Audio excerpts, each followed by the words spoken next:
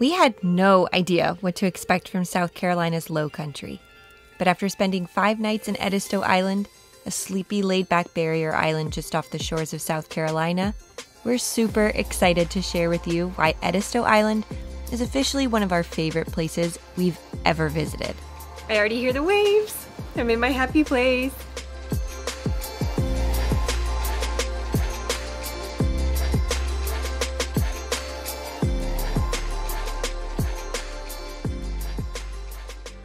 But before we can show you around, we have a few stops to make as we head to the island. Our first stop was Marsh Hen Mill, a family-run farm and produce market known for their heirloom grains, grits, and cornmeal. The owners Greg Johnsman and his wife Betsy originally started Marsh Hen Mill using this restored, historic 1945 mill, which still sits in display inside the market. Let's do the unsalted and the smoked sea salt. Okay. Oh my god, there's so many fun things at this store. We ended up getting pimento cheese ravioli. They have fresh chickens, eggs, butter. There's way more than just grits. It's such a cool stop-off point. Lots of cute things you could buy for the house as well. I'm loving this. I don't care what kind of butter you get, as long as I get this hat. Gotta have the grits hat. Let's see it. What do you think? I mean, it does work. It works? It works. Of course it does. Next up is Flower Seafood Company, where we're stocking up on some fresh South Carolina seafood. We are loaded up. I got all of the fresh fish and seafood. Scallops, shrimp, grouper. I got boiled peanuts. We are gonna be in for some good cooking this week. Good eating. Good eating. It feels so good to be back in the South where they have things like boiled peanuts and close to the coast where they have fresh seafood. And grits. And grits. It makes me feel like home. Oh, dang it. I dropped the nuts. No.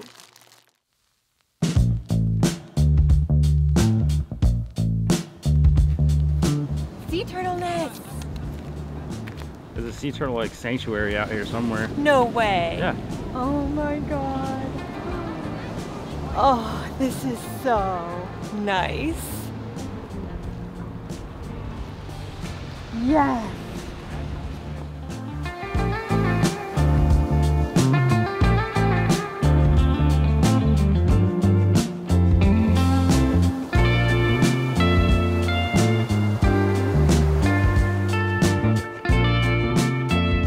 Edisto State Park has 2 campgrounds, one that is right along the beach, and then they have another that is called the Live Oak Campground. That's where we're camping. The beach camp spots are in high demand, and even though we booked this about a month before we came here, they were totally filled up during our time visiting. But the Live Oak Campground is just as beautiful. It's surrounded with huge live oaks, so you're kind of like under this shaded canopy. It's really, really beautiful.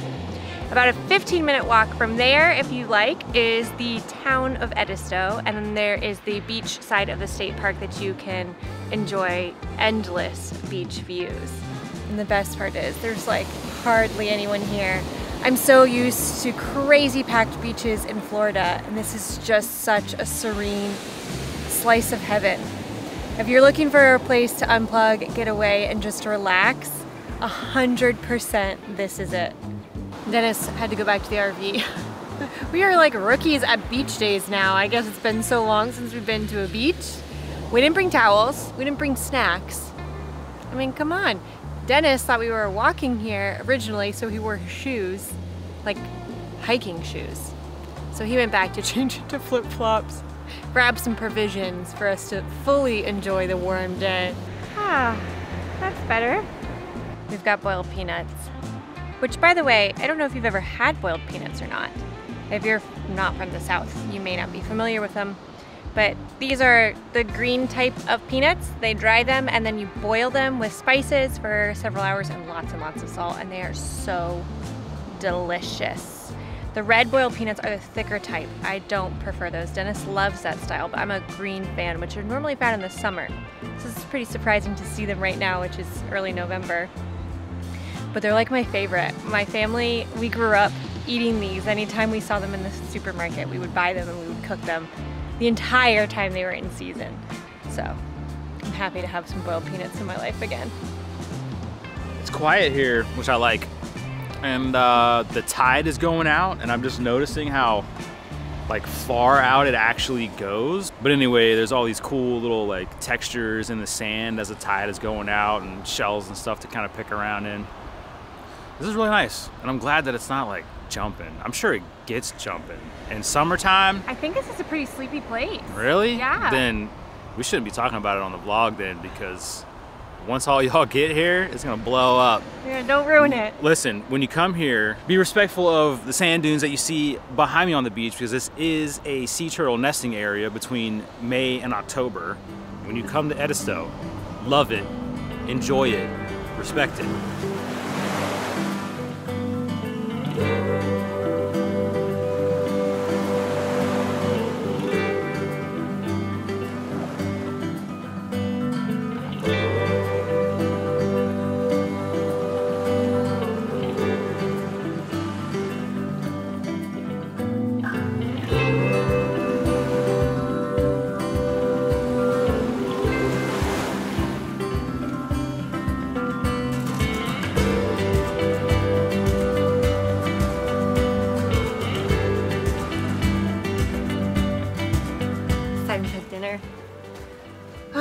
And we are going to be using all of our ingredients we got here on the island. So this is the yellow grits that we got from Marsh Hen Mill. We got the shrimp from Flowers Seafood Company. Marsh Hen Mill gave us instructions for shrimp and grits, but we don't have like half the ingredients. So I'm going to go rogue.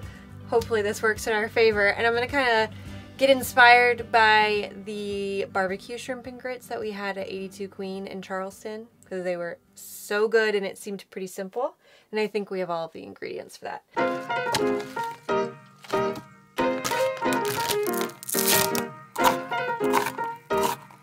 So the recipe didn't call for you to add any spices to the grits, but my family cooks lots of grits. So from them, I've learned to add salt, garlic powder, and paprika. Gives it a little flavor. So I'm getting the grits boiling over there. They're pretty much gonna sit with the lid on it for the entire cook time. To make it a little bit healthier, we're gonna add some kale and green onions to garnish, but this meal would pretty much not have any vegetables in it if we didn't add this. So we always like to throw extra vegetables in there when we can. Even that kale is probably not enough, but c'est la vie.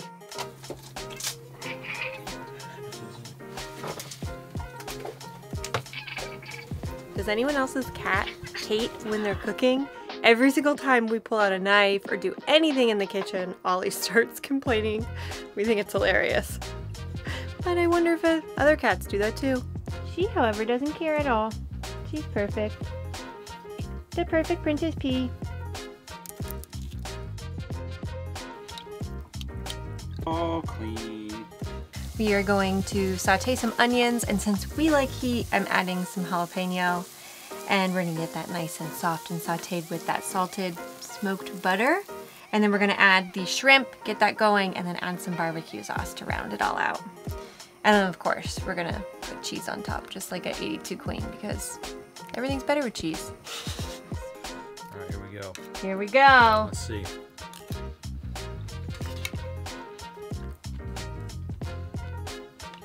As good as 82 Queen? Better. No way.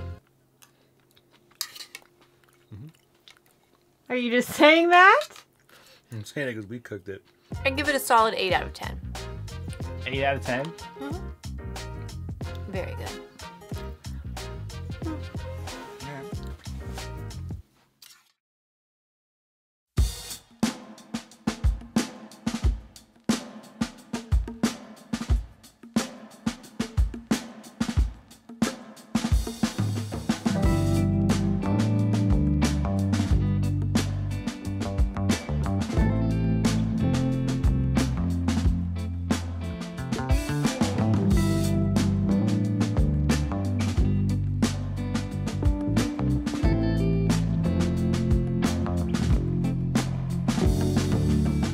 It's a new day in Edisto Island.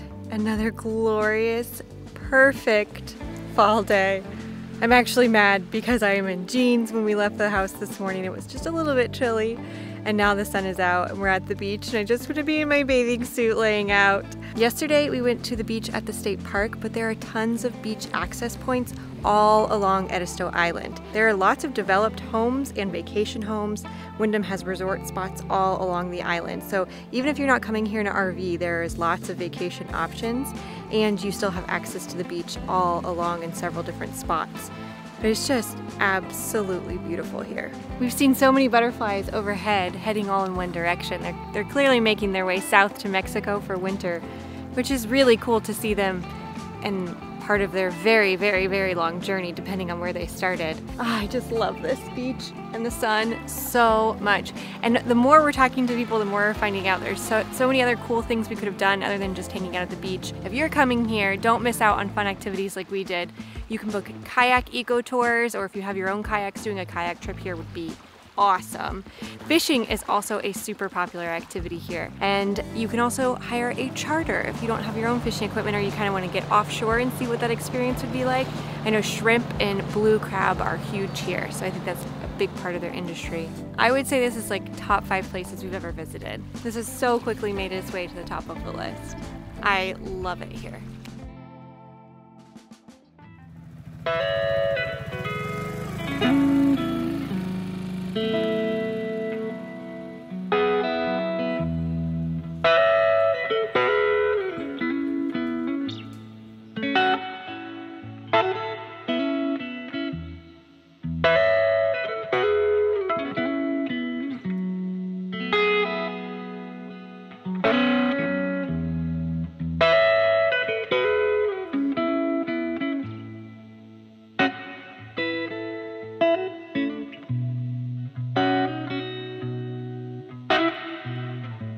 Before the Spanish arrived in the 1500s, Edisto Island was home to the Edisto, or Edisto tribe, who lived off the land and sea from as far back as 2000 BC.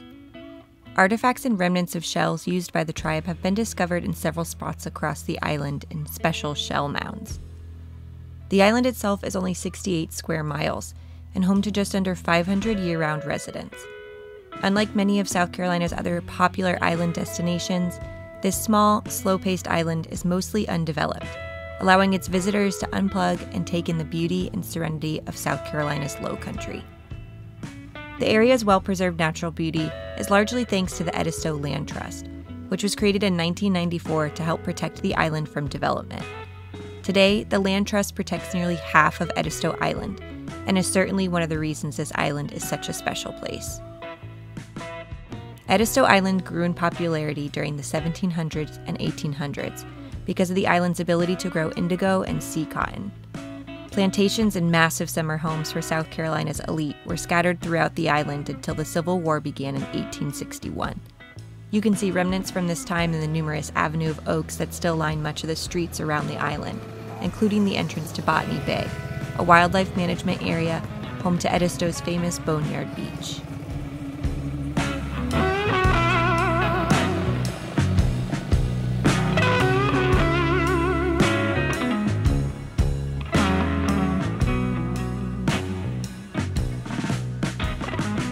We made it to Botany Bay, which is a nature preserve about 5 minutes from the state park, and it is absolutely breathtaking.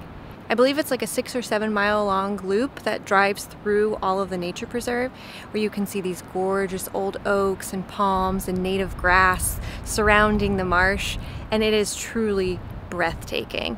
There's also a beach called Boneyard Beach, which is known for the amount of driftwood that it has along it, but you have to check for the tides. We ended up getting here right at peak high tide, so the beach is underwater. We're gonna be waiting about 3 hours to hopefully come back and see it in all of its glory when the tide has gone out some. But you can see why this place is so special. I feel like there's nothing else like it that we've seen. As we were walking out to the beach, this little creek forming over the path, and I was just like, whatever. But now it's literally like A lake. a big river. Like the path is gone, and somebody just came through and said they tried to hop over it and they got soaked above their ankles. So might be having to take my shoes off. If you want to come see the beach at high tide, definitely make sure you got some footwear that you don't mind getting wet, because it'll happen.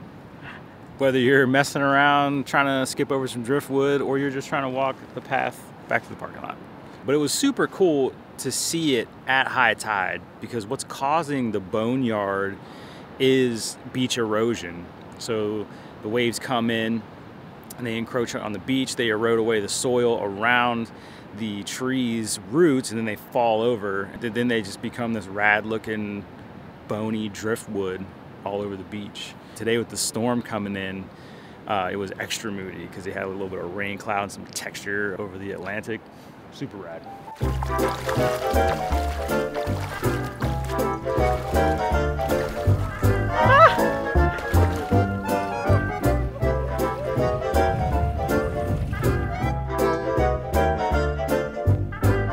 To kill time while the tide went out, we took the scenic drive through Botany Bay, which took us past old pine and oak groves, through the grounds where a plantation once stood, and several active crop fields.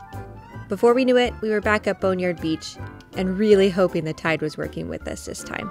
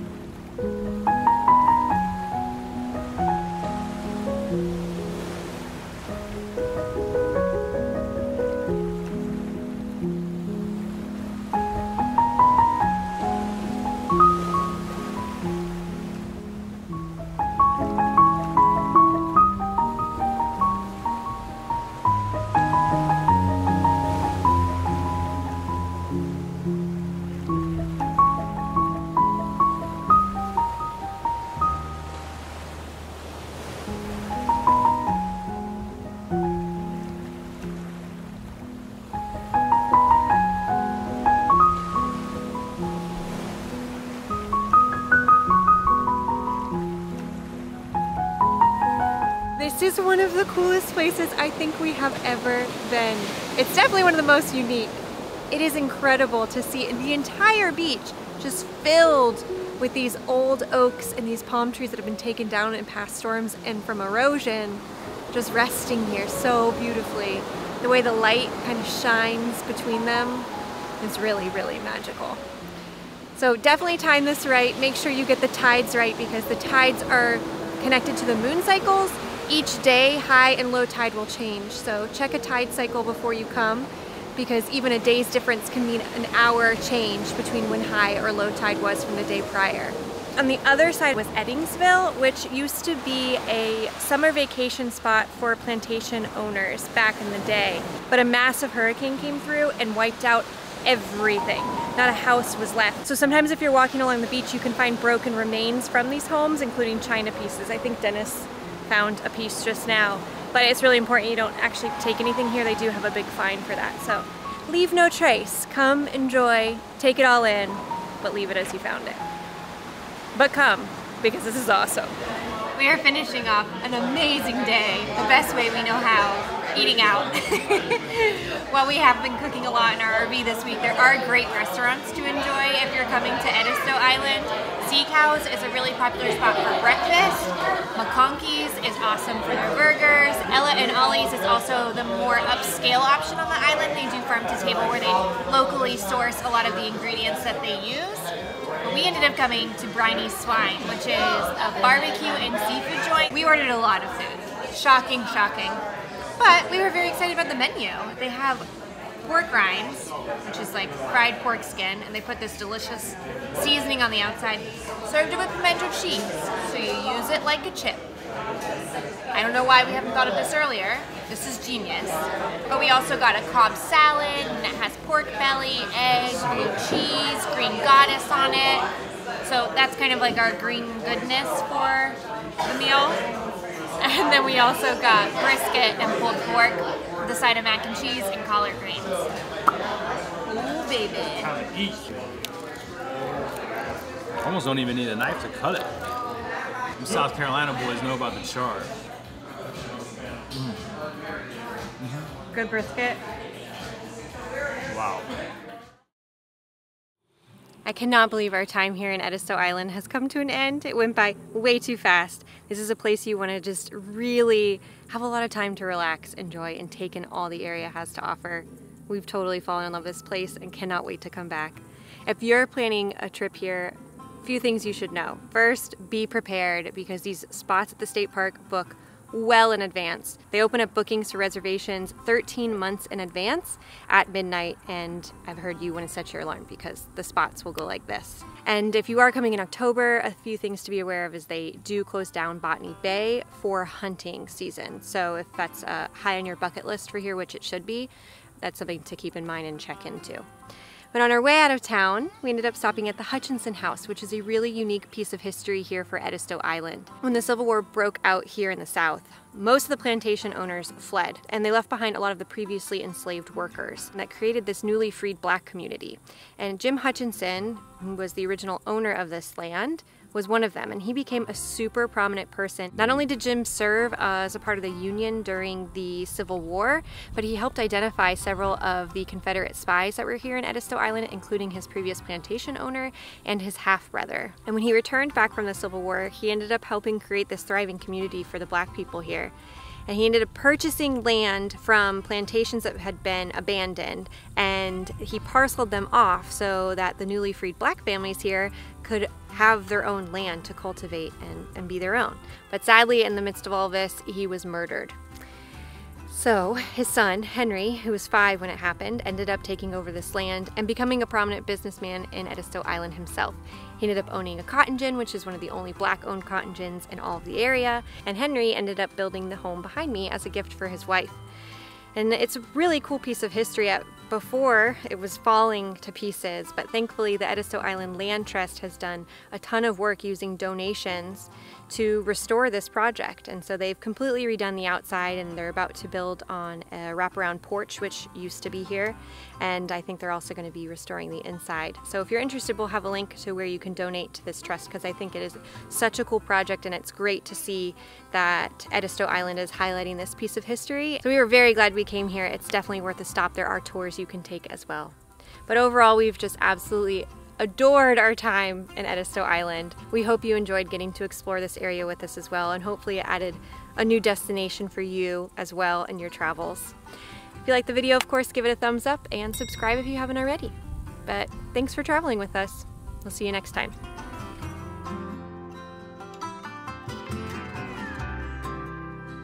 So I also got some barbecue sauce when we were at Marsh Hen Mill. I always have trouble saying that. Oh, yeah, I steamed it up. Oh. Never mind. Ah, there we go. Normally have locally sourced food. They normally have locally sourced.